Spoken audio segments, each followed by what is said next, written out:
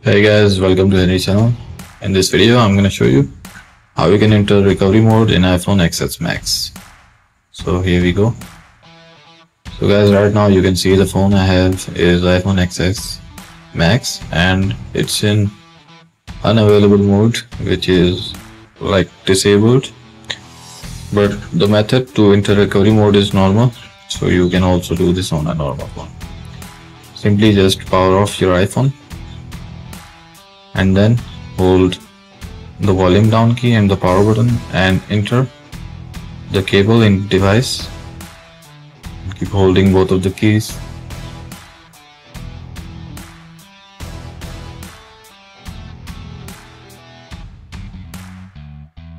And guys, that's it. So that's how you can enter recovery mode in iPhone XS Max. So that's all in this video. Make sure to sub the channel and leave a thumbs up. Bye for now.